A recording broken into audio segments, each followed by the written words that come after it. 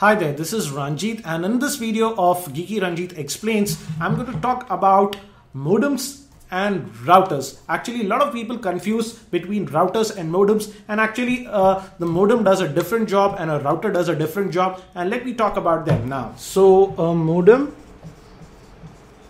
and router. Actually, a lot of confusion and many people mix each other, and I would say it's a little bit confusing because this is a modem, and modem is nothing but a very simple device. If you have been using the internet for some time and it comes via, let's say, an old telephone line connection like this, as you can see this one, you might be using a modem like this. This is an ADSL modem, and what a modem does is nothing but modulates or demodulates the signal.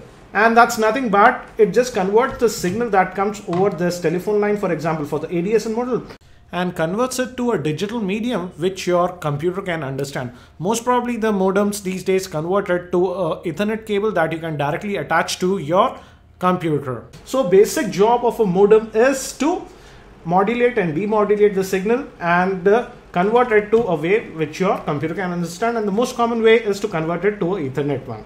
And we do have modems in different formats.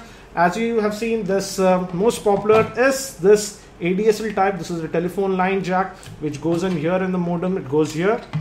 There's also one more popular one that is known as cable modem, and in that the internet will come via a coaxial cable, and that's known as a cable modem. So the job of essentially a modem is just to convert that analog signal to a digital signal which your computer can understand. And now you might say, what is a router? And because this is just a modem, but these days many of the modems can also do the job of a router. So what is a router? Let me show you actually first a router. This is actually a Wi-Fi router, the most popular one, where it can also transmit internet via Wi-Fi. And if you notice at the back, we have a WAN port. The internet that comes from your modem will go in here, and you can also attach multiple computers. For example, for this router, you can attach up to 4 physical computers, and also it has Wi-Fi. So what a router does is it can take that single internet connection that you get. Here is your router, and spread it to multiple computers. And you might be asking, how does it do this?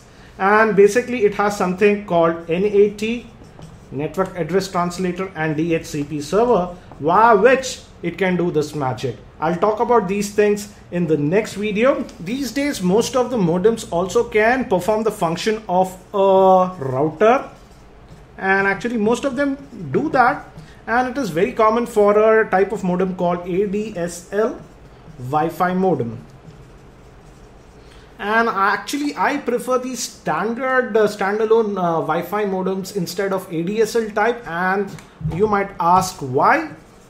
Because the thing is that if your ISP is providing internet via ADSL, that is this telephone line, most probably they will provide a modem to you. So you just need to connect it to your Wi-Fi router.